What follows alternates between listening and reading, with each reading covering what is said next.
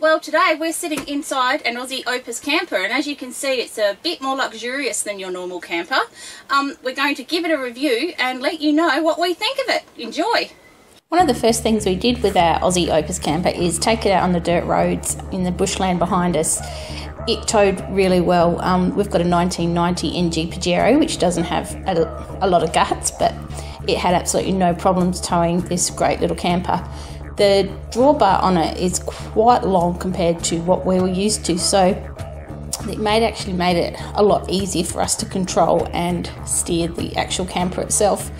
The suspension didn't have a problem, rode nicely, wouldn't have even known it was sitting there behind us. Sat on the road beautifully, whether it was a dirt road or when we headed out on the bitumen, it just went perfectly. As you can see here, it just sits really well on the road.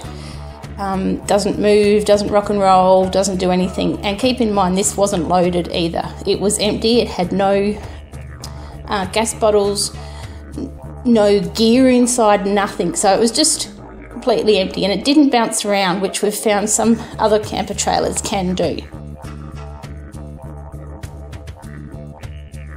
Now this camper has a tare weight of 990 kilos and an ATM of 1450, which is perfect for a four-wheel drive like ours. Ours can only tow up to 1500 kilos, which can make sometimes choosing a camper trailer a bit difficult, especially ones that are over the 1500 kilo mark. The Aussie Opus actually has 7-leaf off-road suspension, and it also has 10-inch electric brakes with off-road magnets. The chassis is galvanised, and the drawbar, which I mentioned before, is slightly longer than what we're used to, is 100 by 50mm extended drawbar. The wheels and tyres are 15-inch alloy wheels with Dunlop all-terrain tyres. The box size of it's 2000 by 700mm, and the length from hitch to tail lights is 4900mm. The tent size is 5750. So as you can see, it is a nice size camper to take out. The only thing we did find with it, it did get a little bit fiddly to try and set up, with everything sort of laying on top of the tables and chairs and the poles. Probably the first thing you notice when you walk into an Opus camper is this amazing leatherette lounge. It's very, very comfortable, sort of snuggle back. The TV actually sits right there, which is fantastic. Another great feature of this Aussie Opus is the indoor cooking facilities. As you can see, there's a 2 gas burner little stove here, which is always very handy when cooking. And if you look underneath down here, you can actually see everything's plumbed in. So all you have to do is hook that into there and you're ready to cook. On this side is actually a little sink. Very, very handy. As you can see, it's quite compact, so it doesn't take up a lot of room and is obtrusive in the van. Have the groovy little plug, which the kids absolutely love. And of course, just up and down. The great thing about all of this, I believe, is that it's all nice and flat. You don't have bits and pieces sticking up everywhere, so you get that little bit more extra bench space. Down below here, you can see there's lots of areas to put all your food. You can put all your cans or something in there when you're obviously not travelling. There's cupboards and drawers down below, which have got quite a lot of space, as you can see. So making camping that little bit easier and a little bit more glamorous. The Opus camper comes with 2 bed ends. Both are quite large beds, which is very, very comfortable. They both have privacy screens, which are easy to set up. And of course, if you just want a little break from the kids, you can quite easily just zip them down.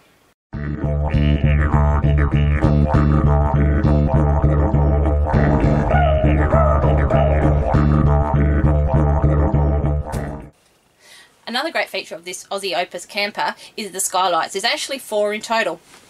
There are 2 here over the living area, and each of the beds have a nice big skylight over them. So if your child enjoys looking at the stars, it's the perfect one.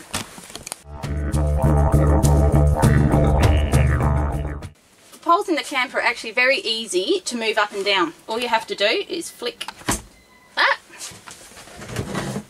pull it up to the right length and snap it down.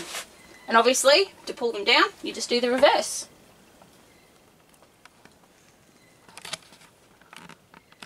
So down here we have the controls for the water tank and for the 240 volt and the 12 volt.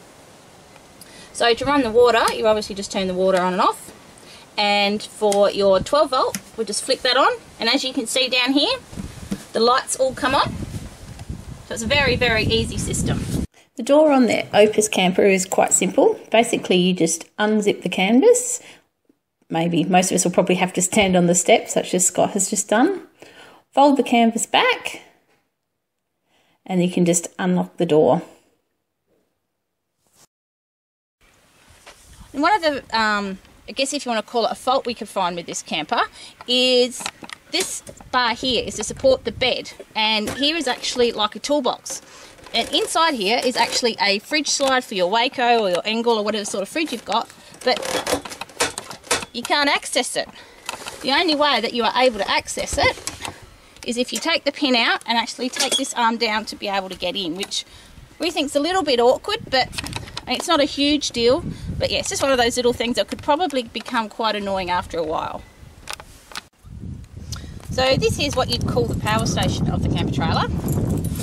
In here we have a deep cycle battery for your 12 volt, and over here we have the inlet for your 240 volt. And just down here is actually a little bit of a groove, which is where you'd put your electrical cable through. So you'd plug the cable in there, run that through there, and then shut it. All ready to go. So this camper actually comes with an Alco hitch, electric brakes, a handbrake, and an Alco jockey wheel. Okay, so here's your holders for your jerry can and the holder for your gas bottle, and as you can see, all the connections here are for it to be plumbed so you can run your gas stove. The Opus Camper has 4 stabiliser legs, and as mentioned before, it has 7-leaf spring suspension. Make sure you do slide the canvas in the slots when setting up. For us, the pros were it's very comfortable, easy to tow, and at $22,450 it's affordable. The cons were it's unable to access the fridge slide and can be a little bit fiddly to set up. Overall, we were very impressed with the Opus Camper. It was very comfortable, and as we mentioned earlier, it's a little bit more luxurious probably than your standard camper. Easy to tow, kids loved it, loved the privacy screens, and we'd definitely recommend it. See you on the road.